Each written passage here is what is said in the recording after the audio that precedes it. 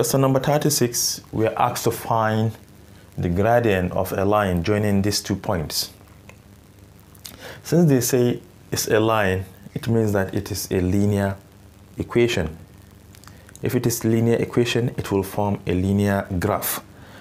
But since we have our points, no need of plotting any graph, we can just call this one x1, and this one is y1, this one is x2, while this one is y2. And you remember our formula for slope or gradient is equal to change in y divided by change in x, and that change in y is y2 minus y1 divided by change in x, which is x2 minus x1. Now let us substitute.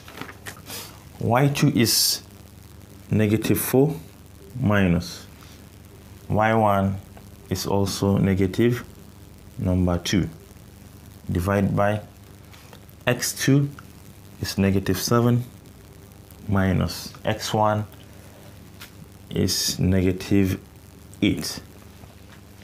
If you expand this parenthesis, this minus will change this to plus. This is equal to -4 plus 2 divided by -7. This will also become plus.